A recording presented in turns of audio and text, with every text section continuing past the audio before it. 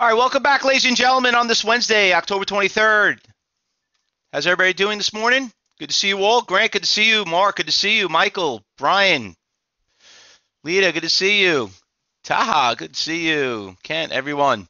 Grant, everybody. All right, good. Let's get started, guys. So, yesterday looked like a little pretty exciting day. Sorry I wasn't here. I missed yesterday, being on the NASDAQ at the Market Center. It was a great experience, and it was nice doing a nice little presentation to them. And I'll tell you guys a little bit about it regarding about the total view. They were kind of shocked. It was, here they are. This is what they're known for, and they're like, they rarely ever promote it, and they really want to realize the value of it traders. But I will be emailing everybody that video when they broadcast it on their website. In the meantime, I know I missed a couple of things running in the afternoon, unfortunately. But you know what? You see, that's the good thing about trading.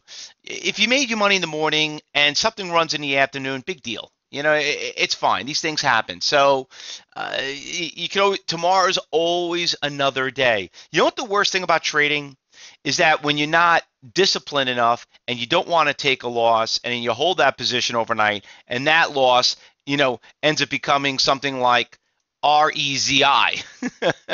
You wake up in the morning and all of a sudden, bam, here you are, a stock that's down 42%. All right. So that's what we don't want. But let's talk about some of the things that you guys did trade yesterday, and then we'll go through the watch list. But this stock looks pretty interesting. Want to talk a little bit about that, though. But I know classes are going to be starting all over again this morning. You got phase 1, lesson 3 and 4 that's going to be going on. Don't forget, that is the most important part of your education. Remember, this just pays the bills. You can't earn unless you start you can't earn until you start learning. So we'll see you all in that class. A couple of stocks that I want to kind of bring up. First of all, let's talk about the Uber trade. Okay, so Uber, I heard it had a really nice pop in the middle of the day at 12 o'clock regarding the news that came out with Lyft. So that kind of made a big move on it. I'm still not a fan. It's got resistance levels right around here on 34, which you could see it kind of tested it and backed right off again. It's got to break that resistance levels. 28 was a very good buy, but long term, I'm a fan of Uber, but if we was fan of it when it was at 46, we got crushed already. So you got to keep an eye on that. But it was a great day trade. The great thing about this whole trade is look at the Fausto flag that was right there. Wasn't that gorgeous? That was so easy. So even if you missed that pop, guess what? If you paid 32, at least went to 33.50. That was pretty nice. Now regarding about the Lyft trade, what is it? LYFT. And bring that one too. You can see that one ran from literally $40 all the way to 45. I'm sorry, 45. Great mover, great Fausto flags everywhere, but it had to be a little bit more of an advanced trader. Now, the funniest thing was this: I was in Times Square in Manhattan, and I never saw work the company. So I actually just bumped up to it, and there it was right in the middle of Times Square, and I'm like, oh my God, you hear this news on this company, which just went public. It's not really going too well for this stock, and it's a shame. But listen, if it keeps breaking this low, it hit that low and it bounced, went back to about 26, but I'll be a little cautious regarding about this work trade right here. I'm going to put it on the watch list though and see how it trades over the course of the day, but as of right now, it doesn't look like it's really going anywhere. TROV, these are the ones that we traded this morning, and they were, here's a stock that gapped up pretty nicely, and I don't know what happened, but she just had this big pop in the middle of the day. I was really disappointed in this stock. I actually lost money on this trade, and you know what it was? It just had so many shakes, and I don't know if I could maybe zoom in over here a little bit better, but these shakes right here just totally got me, got in, got out, I didn't lose a lot, but and listen, I do lose money, and you learn from it. One thing you learn in class you got to be focused on, and that's what we're going to cover when you get into my phase 3. These shakes are very, very important. I know Josh is going to talk about it in phase 2 a little bit, but shakes are very, very hard to deal with. And when you start dealing with that stuff and you see a stock that pops in right around 2 o'clock and it goes from $1.60 to $2.40, the probability of you getting that is not even worth it compared to what happened over here. Remember, we only trade the morning and the late afternoon. If you hear nothing's going on, it's one thing, but if you got that trade, I know some of you did, it's one thing, but it wasn't sometimes it's not worth it. And the same thing with this TTS. This thing got destroyed, down about almost 70% yesterday. We got a nice little bounce, but there wasn't that much room here to make money. Then as you obviously can see, it came right back down. But it did have a nice little pop. Another stock had some nasty shakes in it, but let me tell you, that's a hell of a haircut. 340 down to $1, and then it went up about 30 cents. Could trade several thousand shares of it. You could see here there's about a 99. There's a 30,000 share buyer at 99 cents here on the level 3. So it's I wouldn't go back to it and say, hey, you know what? Maybe it'll bounce today. I would probably pass on it as of right now. And then the Snapchat reported earnings. So right after the close, things all over the place. Obviously, exciting, this and that. And the thing I want to just point out with this one stock is this. This is why I don't like to trade on earnings. If you jumped into the stock and you bought it here at 14.40 because you thought it was good news, and then it dropped down to 12, and then you sell it, and then it goes back to 13, and it's just, you got to be careful with these earnings and out. That's all program trading, and it's just chaos. Same thing like the first 5 minutes of the open. So I know some of you looked at it like, what do we do? It's not worth it. You know what? Less risk, more control. Let the smoke clear. Remember, I don't have a problem paying more money for a stock. I'd rather pay more for it, know I'm on the right side, than just sit there and gamble. Gambling is not our forte. All right, so let's look at a couple of stocks that are moving right now. I know Ben's posting up a couple of things on that REZI. Yeah, you know what? There's a lot of big buyers out there. I saw that too. And I'll bring it over here, and you can see it right here. Look at all these buyers out there. Huge buyers, 6,000, 3,000, a lot of iceberg orders.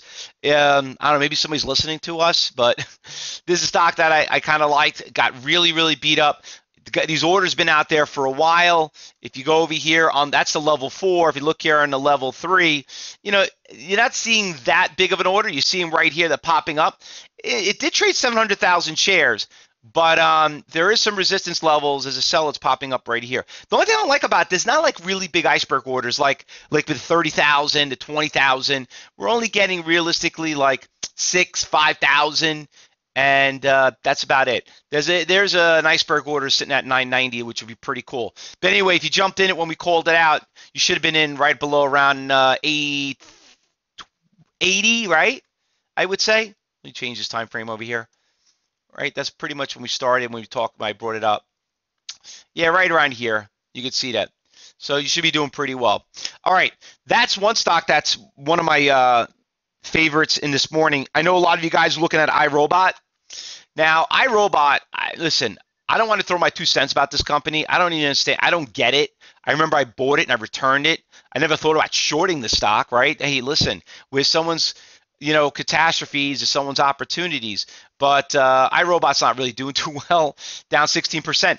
But some of you trading in pre-market, I did find it 8 o'clock this morning. It was one on the watch list. If you jumped in at 43, looking pretty damn good right now when it went to 46. You don't got to sell at 46, but if you got out now at 45, you're doing pretty good. So anyway, everyone should have got in at least at the 44.50 once it broke that resistance. Not a lot of the big orders out there on level 3, so that's one thing that I was not too impressed about. A little bit riskier. You got to be a little bit more advanced to trade that stock. NMDM's another one I found this morning that came up on my radar. Another little bit of an inexpensive stock right here. One major problem with it, why I don't like it, look at the level 3. There is no orders out there. What does that tell me? This is not a NASDAQ national stock, which automatically is a scratch, okay? Garbage. So do not trade this stock at all. Remember, we follow orders. We don't follow trends, okay?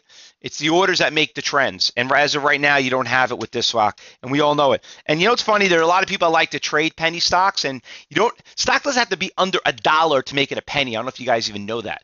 All right. So it's all about the rules that it falls in within the NASDAQ National, small cap, penny stocks, bulletin boards, whatever it is. But I do not trade any of those stocks. To me, that's the wild, wild west. Not that I have nothing against them. It's just that don't know who's buying and selling it. Next stock that did come up on my little watch list right here is CLF. Good volume. Might reconsider it right now. I don't know. I thought it was pretty cool. I thought it was nice. I don't know. Maybe I'm gonna scratch that one. I don't like it. Not as like the other ones.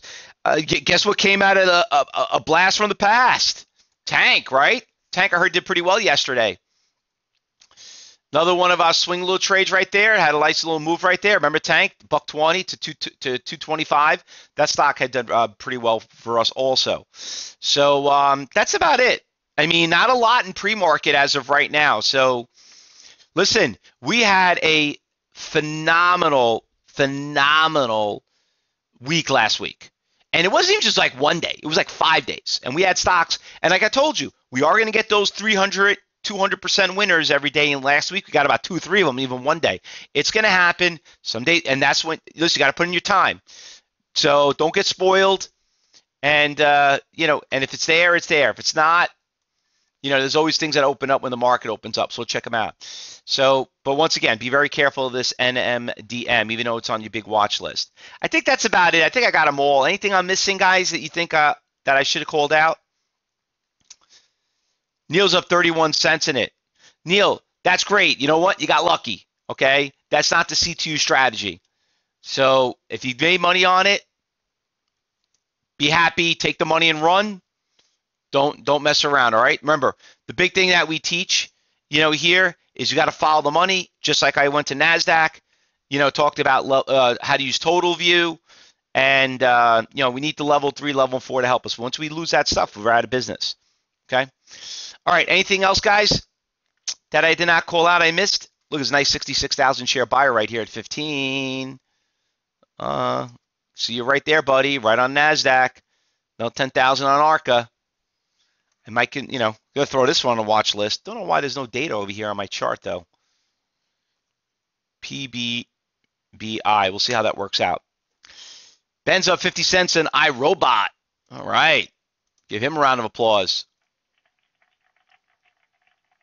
Doing pretty good with that iRobot. A little fast though. Gotta be careful with that trade. A little fast. All right. Oh, PBBI is a buyout. Okay, there you go. I was going to go check really quick on before we start. I was going to do that broadcast. I was going to check on the Benzinga and see what we got going on there. All right, so there's your watch list, guys. Listen, hopefully we have a lot of new members here. Hopefully you guys have been enjoying it.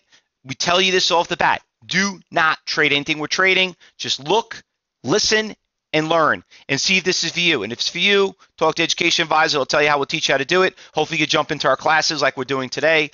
For everyone else, if you see something, say something. All right.